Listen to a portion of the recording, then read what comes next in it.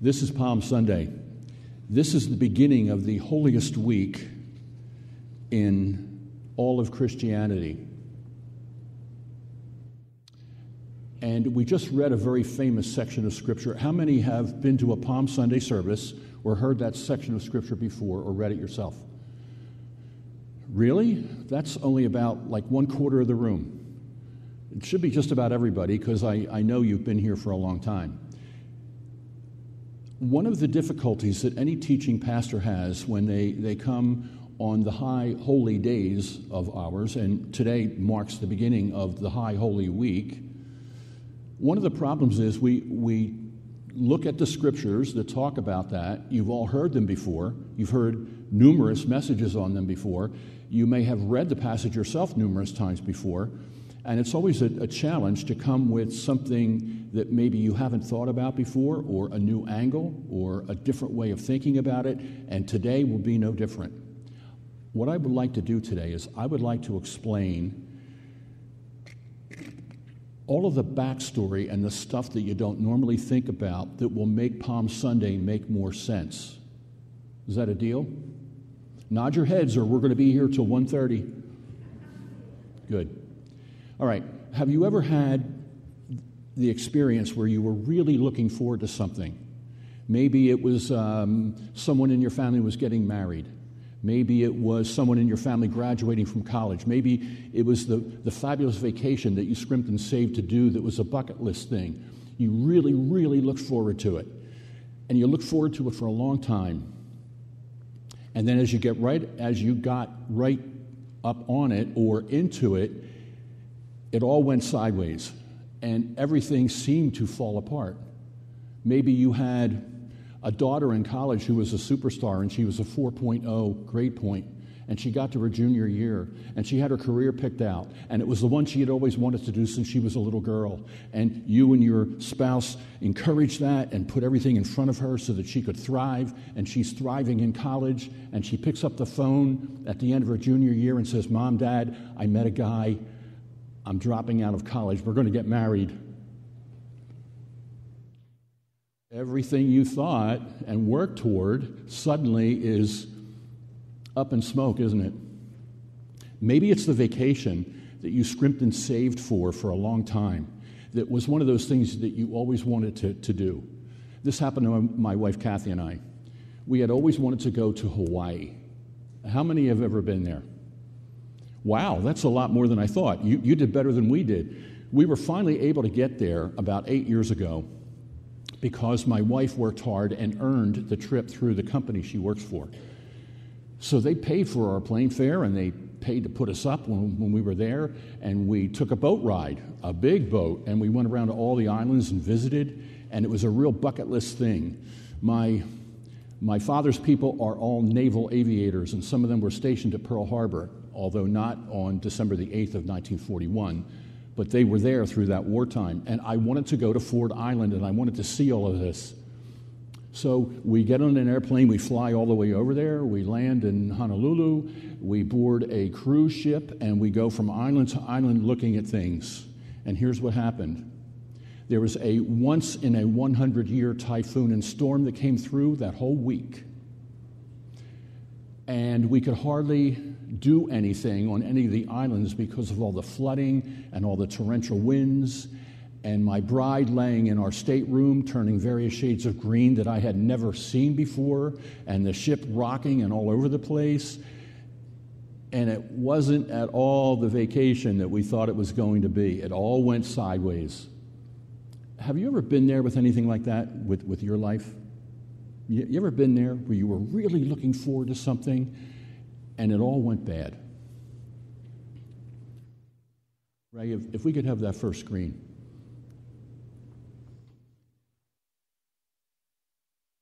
And while he's searching for it, if anything goes wrong with whatever is going on with the screens, I printed it out, so I'll just hold it up here so you can see it.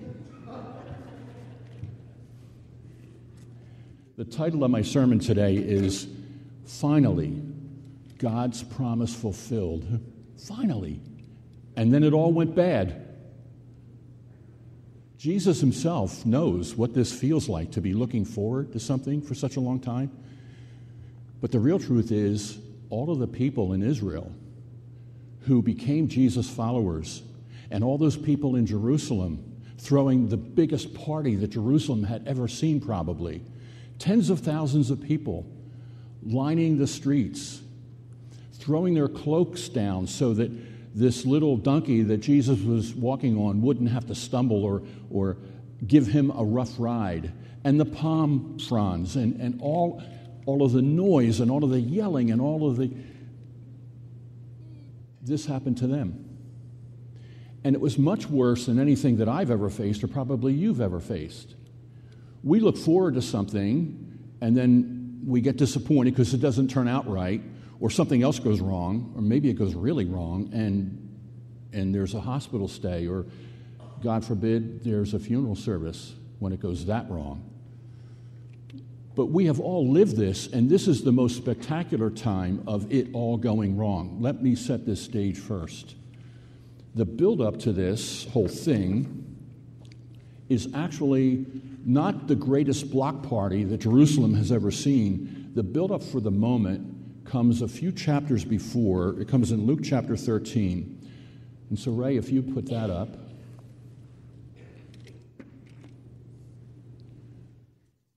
This is from Luke chapter 13, if you want to look it up in your Bibles. And we're going to be reading verse 22 and then some other verses.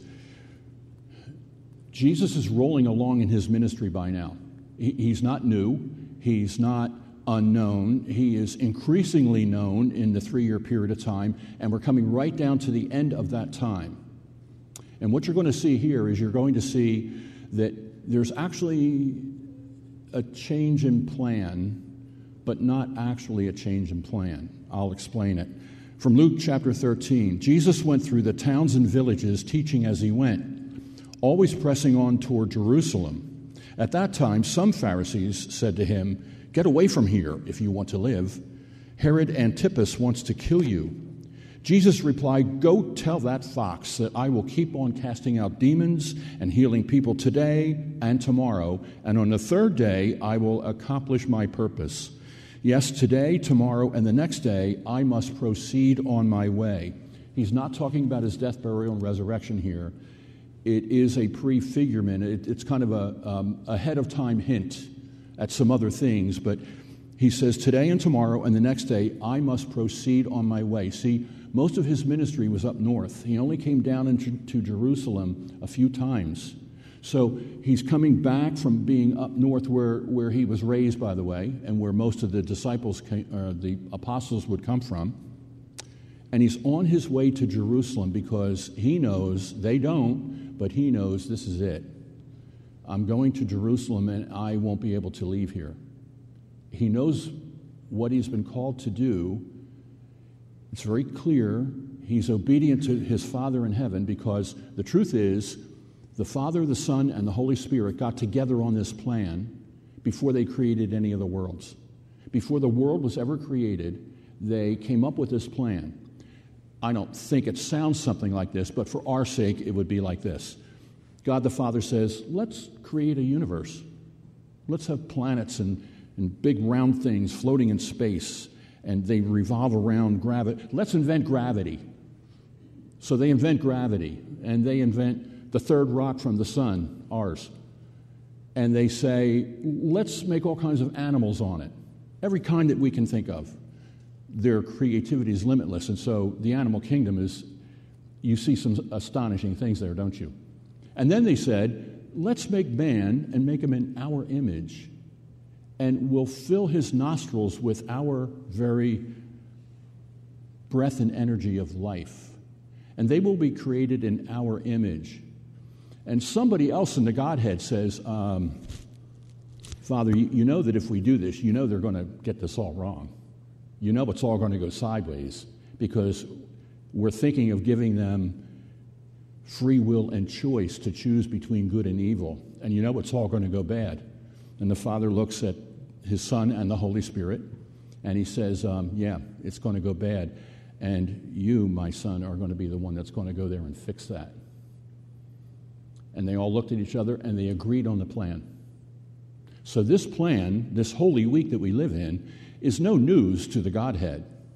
It has been completely planned beforehand, and human beings have been trying to guess at it from the time of the first family, and nobody's got it yet. And they're not going to get it now, really, either, as we're going to see. So it's at this moment, at the end of Jesus' ministry, where he's on his way to Jerusalem to fulfill this eons ago plan before the universe was ever created. Today and tomorrow and the next day I must proceed on my way, for it wouldn't do for a prophet of God to be killed except in Jerusalem. And then here's one of the most tortured laments, most tortured prayer that you ever hear in Scripture. O Jerusalem, Jerusalem, the city that kills the prophets and stones God's messengers, how often I have wanted to gather your children together as a hen protects her chicks beneath her wings, but you wouldn't let me. And now, look, your house is abandoned, and you will never see me again until you say, blessings on the one who comes in the name of the Lord. This happens right before we start this Holy Week with the palm fronds and the cloaks in the street and all the shouting and all the celebrating. This is what happens. And here is what's going on theologically.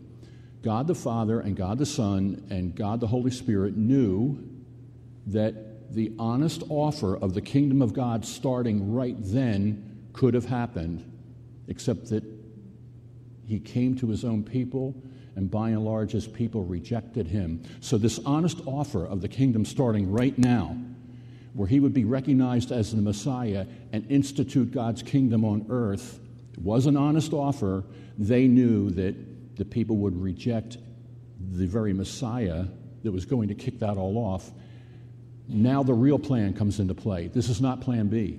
This was always plan A, that we would start with a big block party celebration in Jerusalem, and it would end up with a death hanging on a cross. That was always the real plan. But there was an offer before then, basically, where if they had wildly accepted him, everybody, Pharisees, Sadducees, all of the Sanhedrin, the ruling class, all the people, God's kingdom could have been instituted as we are looking forward for it to happen. It could have been instituted right then, but it wasn't, because the Trinity knew how it had to go. So here's our scene. We are at a point where a lot of the country has now believed that he's a lot more than just a prophet. He is something really special, and a lot of those people believe that it's the very Messiah. Not everybody, but a lot of people. The disciples are convinced of it. They've known for long months now that this really is the Messiah. They were in close. They got to see things that only the Messiah could do or fulfill. Gradually, the word is getting out over his 3+ years ministry, and at this point in his ministry, the word is out. This is somebody really different. This isn't just a prophet. This isn't just like anybody else. We think this is the very Messiah. Now, you and I can't possibly understand all the baggage and the freight that comes with that, with what I just said. These people have been waiting not dozens of years, not hundreds of years, not thousands of years. They've been waiting for millennia. Since the first family, they've been waiting for this promised Messiah to appear. They have been waiting and waiting. It was the custom of Jewish girls when they came of age and they got married. It was customary for them to pray a prayer asking that they could be the one who would be the mother of the Messiah. That was a customary prayer. Did you know that? Everybody in Israel, from ancient times to this time right now, has been looking for this Messiah and waiting and hoping. And they've had false messiahs before. They got their hopes up and then they were dashed. Some insurrectionist would come along, or somebody trying to foment a rebellion, and people would think, aha, we've elected the right guy in office. He's going to make everything right, and then their hopes would be dashed. Now we come to this point, and a lot of people, not everybody, but a lot of people have come to understand, wow, this really is the Messiah. And on this day that we celebrate, they throw a big party as he's coming into town. They don't know for the last time. They're throwing this huge party. There's an explosion of celebration that's thousands of years of buildup. And they are happy. They are happy beyond belief. And the Pharisees and the Sadducees, the ruling class of Israel, they now know, they don't agree that he's the Messiah, but they now know that he's claimed to be this Messiah. Listen to this. This comes from John chapter 8. Jesus spoke to the people once more and said, I am the light of the world. If you follow me, you won't have to walk in darkness, because you will have the light that leads to life. The Pharisees replied, you are making these claims about yourself. Such testimony is not valid. Jesus said to them, these claims are valid, even though I make them about myself. For I know where I come from and where I am going, but you don't know this about me. You judge me by human standards, but I do not judge anyone. And if I did, my judgment would be correct in every respect, because I am not alone. See what he's doing with them? He's tying himself to a greater authority that they do believe in. The Father who sent me is with me. Your own law says that if two people agree about something, their witness is accepted as fact. I am one witness, and my Father who sent me is the other. Not leaving much wiggle room for the Pharisees to really know what he's trying to say. And now he's got a giant bullseye painted on him. Where is your Father, they said. They're toying with him. Jesus answered, since you don't know who I am, you don't know who my Father is. If you knew me, you would also know my Father. I tell you the truth, before Abraham was even born, I am. I am is the personal name of God. When we say Yahweh in Hebrew, that means I am. And only God can claim to be present, the I am. He doesn't say I was. He doesn't say I was and I will be. Anytime that God is thought about, he is I am in that moment. And Jesus right here identifies this with the Pharisees. There is no doubt left in their mind who he's claiming to be. Now they want him dead. And now they are really upset with this wild party going on in Jerusalem. Tens of thousands of people. Think of it as like the Steelers won the Super Bowl, and there's all these people lining the streets as the parade goes by to the stadium, with all that noise and all that cheering and all of those hopes that have built up over so many thousands of years. This is finally it. He's here.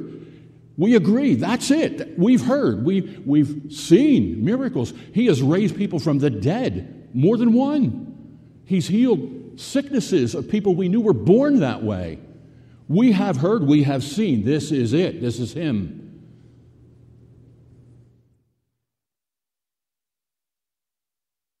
What they were looking for in this Messiah was they were looking for a restorer and a revenger. I'm making those words up. They wanted somebody to come and restore the splendor of the kingdom that they had 1,000 years before with Solomon and with King David. They wanted their country restored because for 700 years they've been living under the boot heel of somebody. The Assyrians, the Medes and Persians, the Babylonians, and now Rome.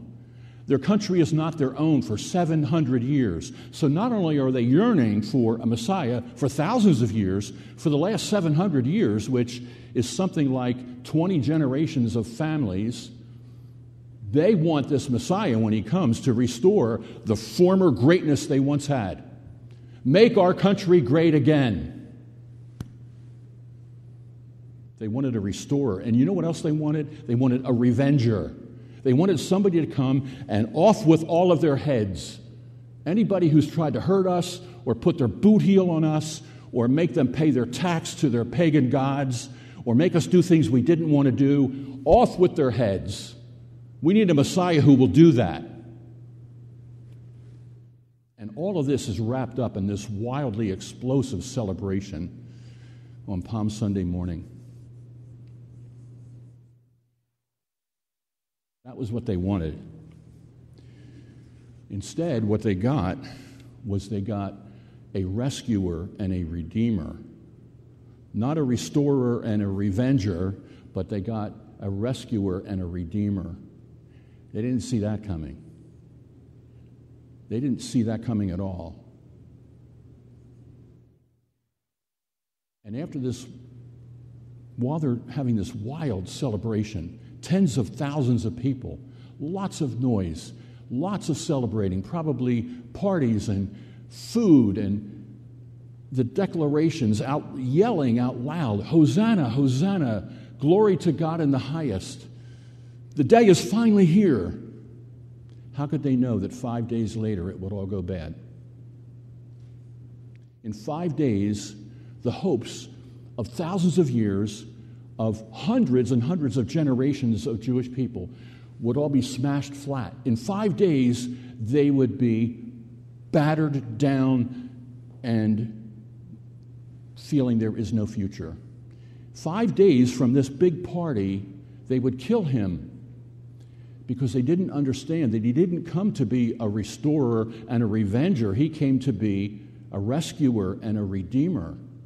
Oh, they would come to figure it out after that awful Friday where they were scattered and hopeless and despondent. Can you imagine? I mean, Kathy and I were not happy to have the trip of a lifetime to Hawaii be ruined by a storm of a century. We weren't really happy with that. We got over it, by the way.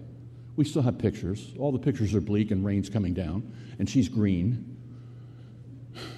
And when she was in the cabin being green, I'm up on top of the deck when they closed it off, no swimming pools, and I'm up there and I'm on the railing and I'm yelling into the wind because the ship is all over the place. This is great. Meanwhile, my poor bride is down in the stateroom turning green. Their disappointment, their brokenheartedness, their utter smashed flat condition we can't really relate to, but that's really Palm Sunday. It's not just the explosive, giant, big celebration like a Steelers parade going down to the stadium after a Super Bowl win. It's as big as that or bigger, and in 5 days later, they are smashed flat. They are smashed flat. And none of us ever really thinks about this. A whole nation that so looks forward to this for so many generations, and they are smashed flat.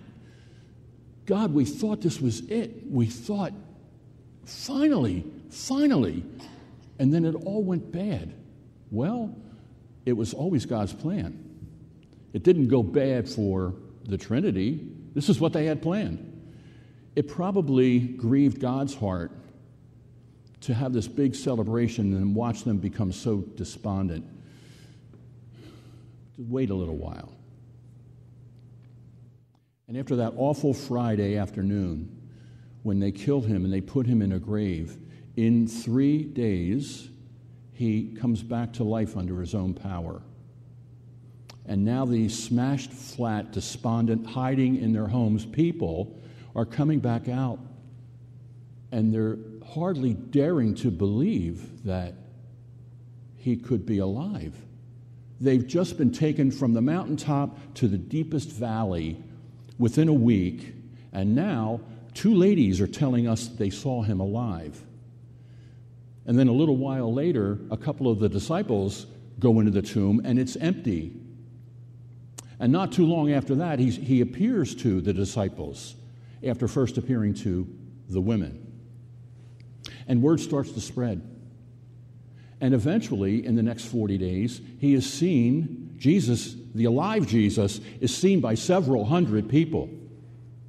Several hundred people. And from that several hundred people, over the next 100 years, everything would change in the Roman Empire. Everything would change. It started in that first 100 years, and they didn't even have a New Testament. You know what they had? You know what the rocket fuel was? He's alive. We saw him. Or my dad saw him. Or my Aunt Esther saw him.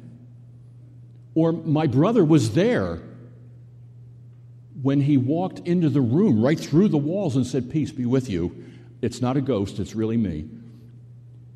That was their rocket fuel that he was alive. And they knew him, and they either saw or they heard that he was alive. That was the rocket fuel of the early church. And next week, Pastor Jesse is going to be coming here, and he's going to be sharing in the resurrection that very thing. So for us today, there's a big lesson for us to learn here. There was a gap, wasn't there, between what they wanted and what they got, right? Yes? Let's not be here till 1:30. Yes? There was a gap. There was a huge gap. We have huge gaps like that. We so look forward to something. Usually they're big things or things we think are important, and normally they are. And then something goes very wrong, and everything falls apart. I'm old enough now, with grown children now are in their 40s and with grandchildren. Kathy and I have lived through a number of things where we really look forward to something and it really all went sideways and it all went bad. And we were the ones asking, "God, what? What? Are you kidding?" And I'll bet you there's people in this room that have lived that same thing, as these people did back then, only worse than us. So how did they close this gap? How did those people then close this gap? I'm going to point to just a few things here.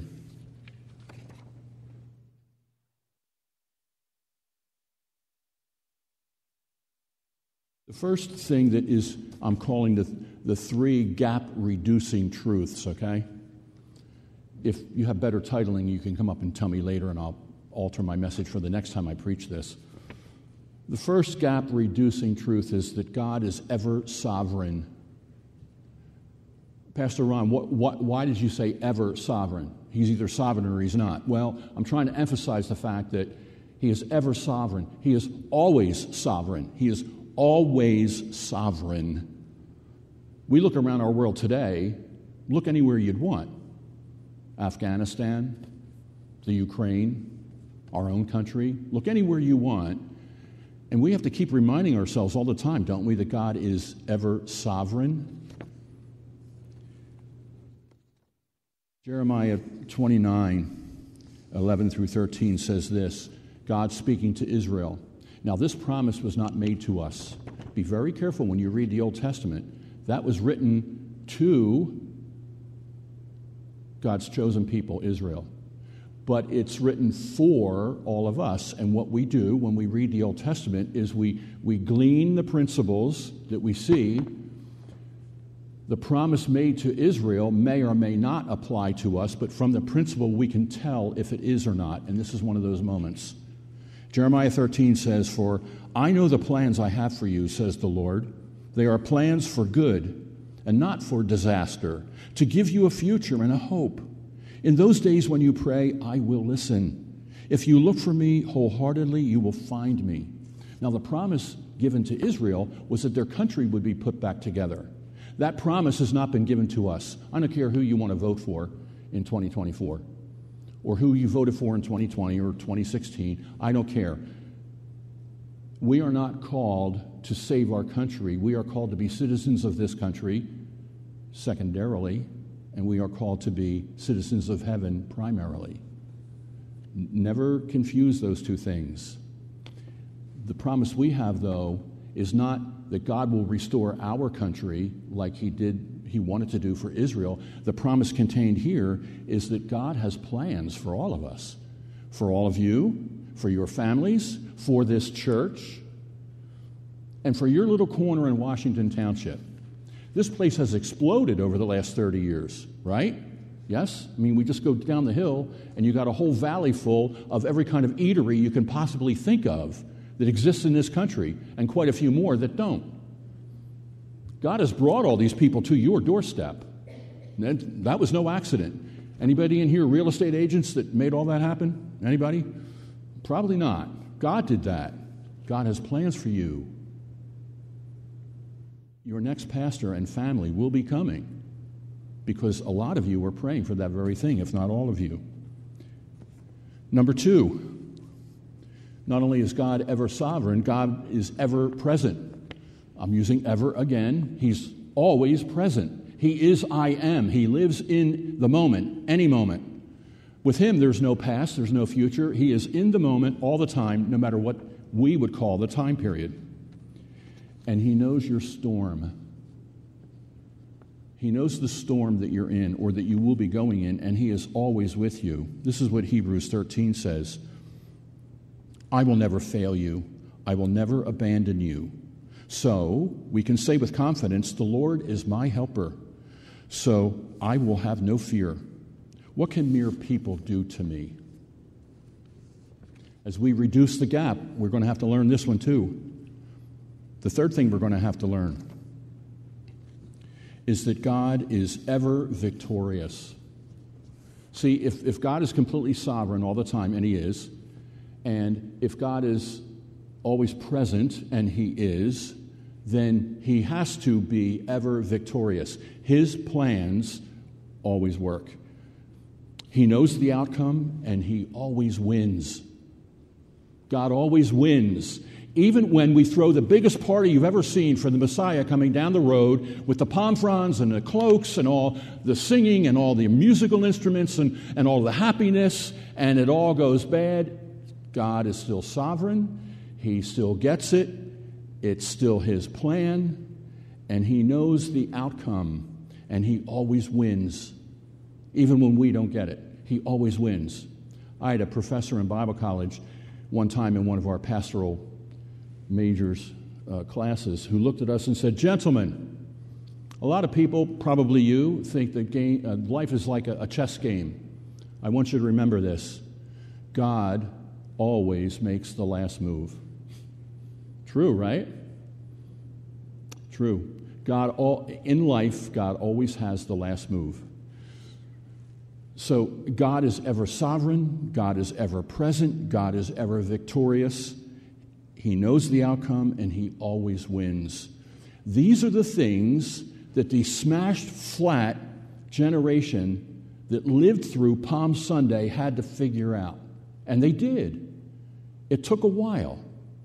It took a while. But they're the same things we have to figure out. God, our country's going to hell in a wheelbarrow.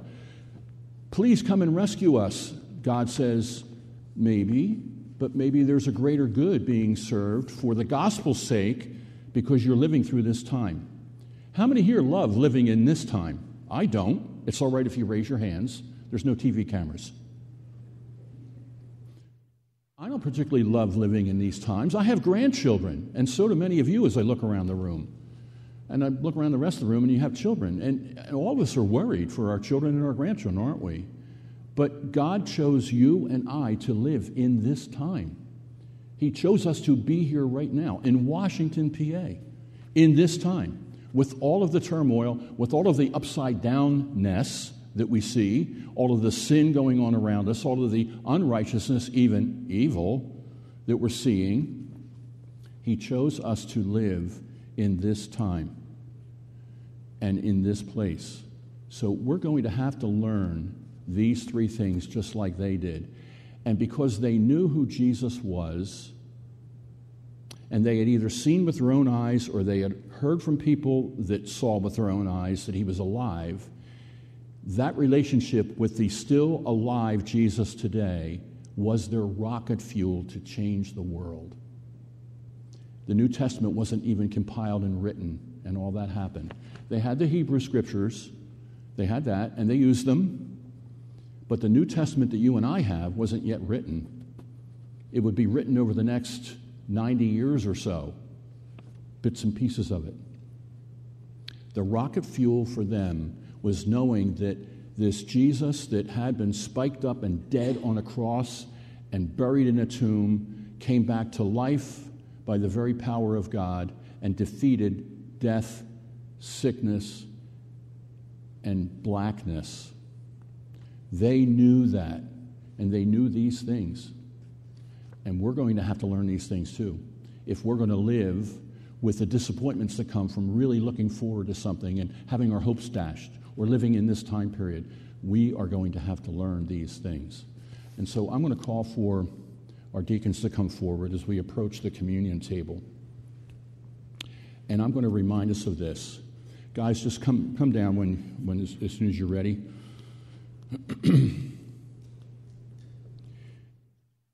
We're standing at the beginning of the holiest week in Christianity.